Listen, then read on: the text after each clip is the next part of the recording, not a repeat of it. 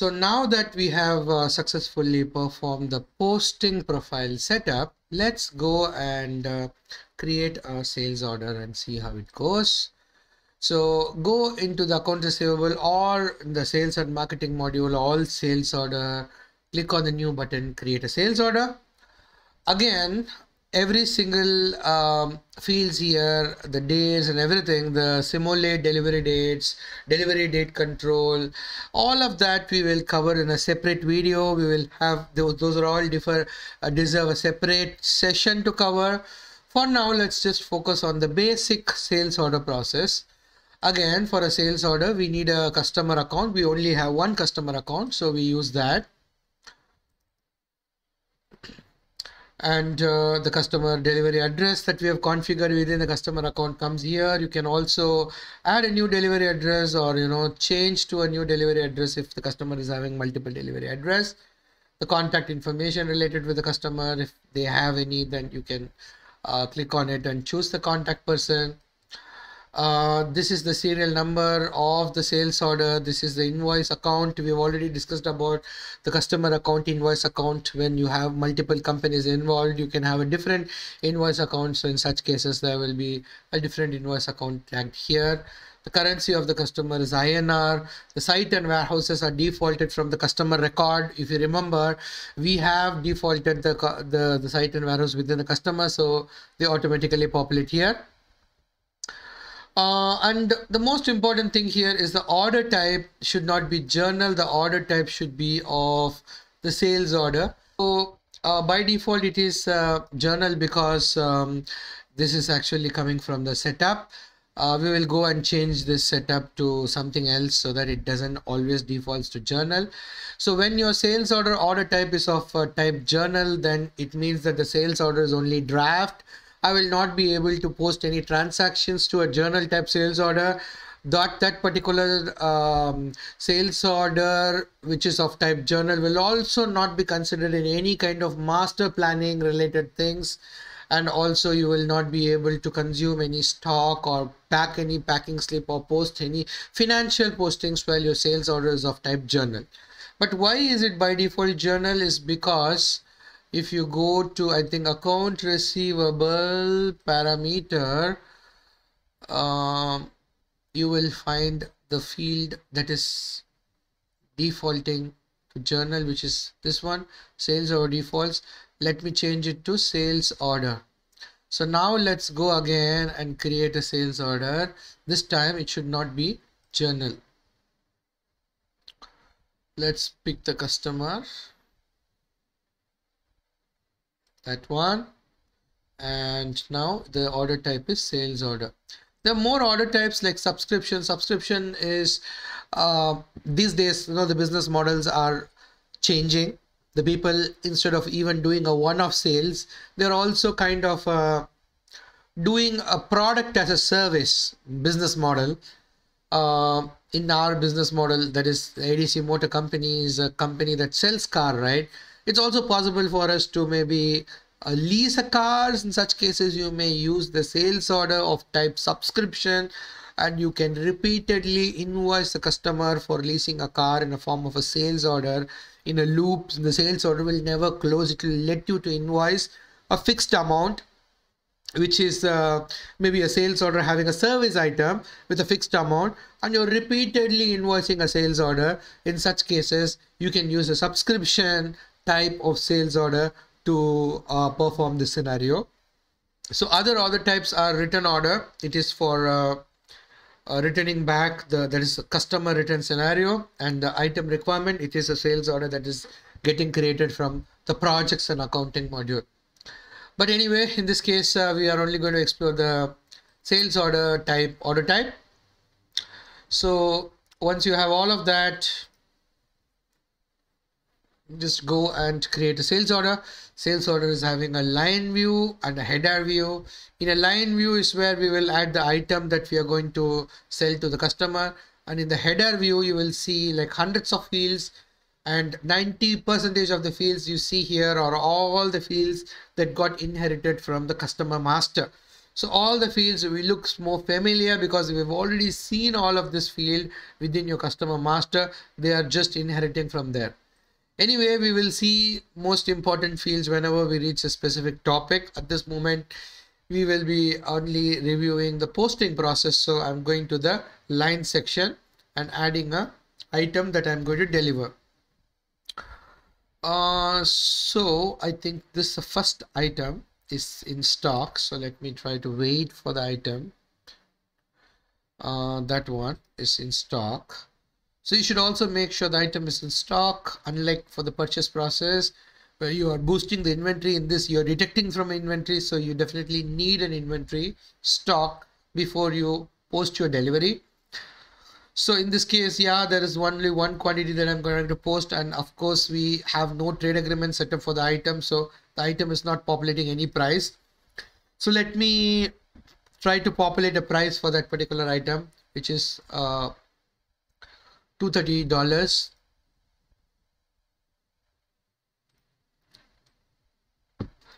So the unit price is 230 and the net amount will be 230 times of the quantity. If the quantity is 2, then it doubles up. So in this case, quantity is 1. So the unit price and net amount are same. So once you do this, then the next step is going to be the confirmation of the sales order, which is again optional process, but good to confirm. So let me go and confirm the sales order. So during confirmation, there are two kinds of confirmation. We will explore the difference between them in a separate video, but to give you a heads up, if I click on this confirmation, then you will get a screen and where you can validate the process, and you can even choose whether to print a confirmation journal to a printer, and you can also do some validation before you confirm it. Whereas if I use the other confirmation process, you will not be shown with any intermediate screen. The system will confirm the sales order right away. So let me use the confirm now button. So the confirmation happens right away. So the confirmation is now done.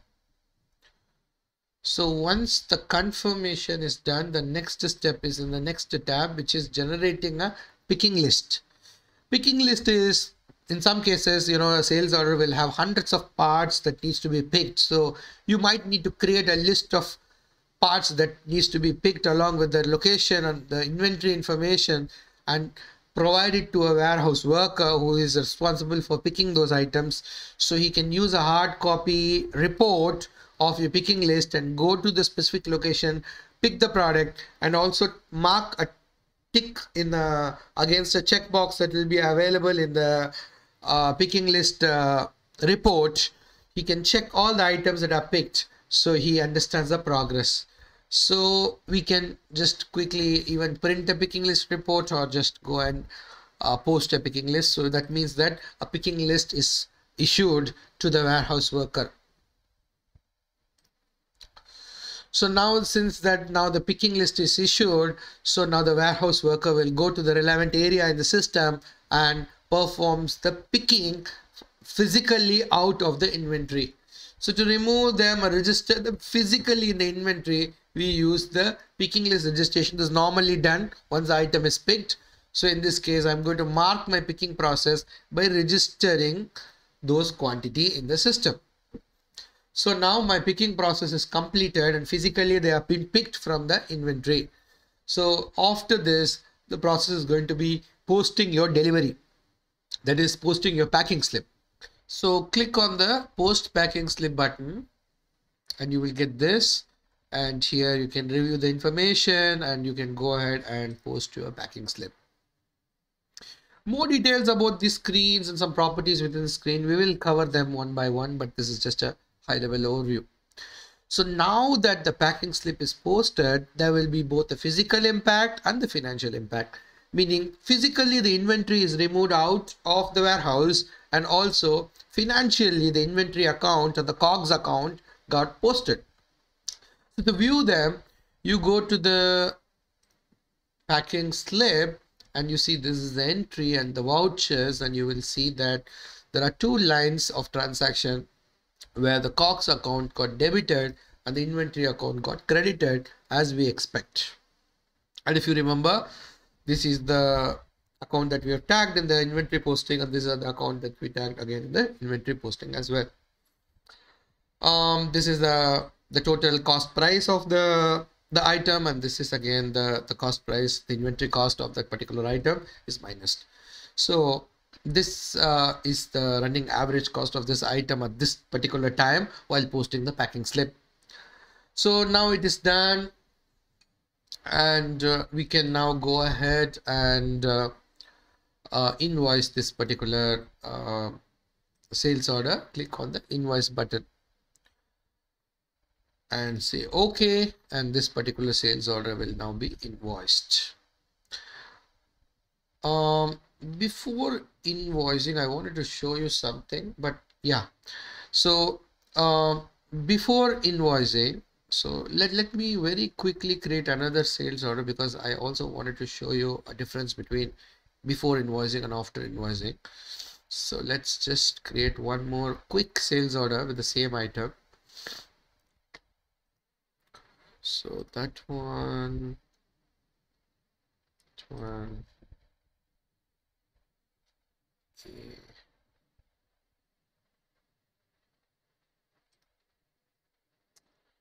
Okay, so let's just put a price here.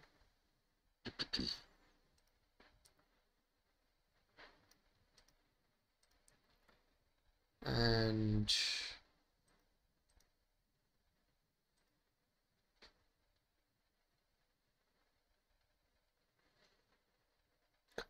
now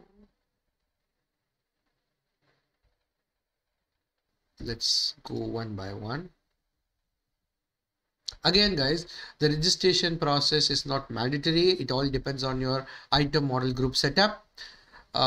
If you're in the item model group, if this particular is mandatory, then it becomes mandatory. In my case, I'm not sure whether it's mandatory or optional, but however, I'm just trying to do the picking list posting and registration to be at the safer side.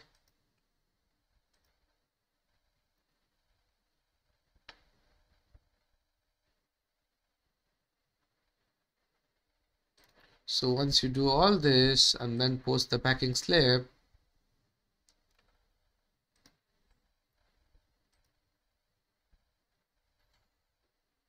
now the ledger accounts are posted because the packing slip is posted.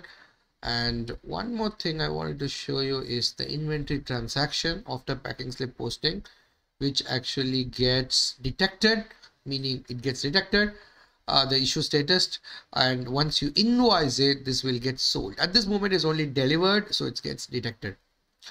And there's one more thing is, like in the transaction detail, if you go here, you will also see your ledger account there, meaning this one.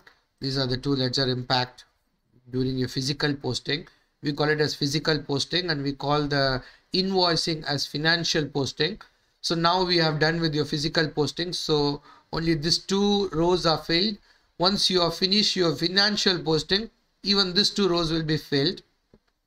So you'll also see the physical cost is minus 167, which is the cost price of the item.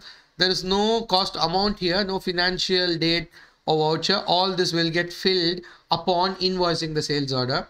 So after invoicing, we will see what happens and how this cost get transfers here. So this is something which I missed to show you earlier. But anyways, now we'll go and invoice this particular sales order.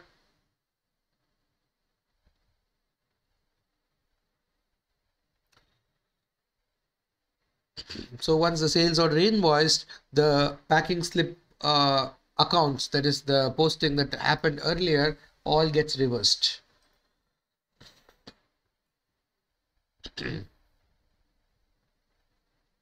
It's invoiced, and then if you go and check the invoice journal voucher, you will see so many posted lines.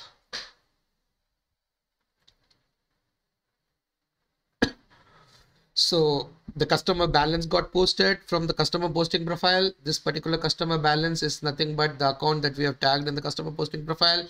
And this actually gets debited because it's an asset account. It's increased, and your this account, that is your revenue account that we have tagged in the inventory posting profile, it's getting credited. These two are for the sales amount, and again all of the other things are for the cost amount, meaning your the permanent COGS account that you might need to debit, so that's getting debited, and the temporary account which got debited earlier gets credit, and the permanent invoice account, that is, sorry, the inventory account, the asset account is getting credited, and the earlier temporary inventory account actually got debited as well. So the postings that happened in the packing slip are reversed, and the new permanent posting for the inventory, which is this, for the COGS, which is this, for the revenue, which is this, for the customer balance, which is this, all got posted, and the accounting equation is absolutely balanced. So if you now go to the inventory transactions and check the inventory transactions,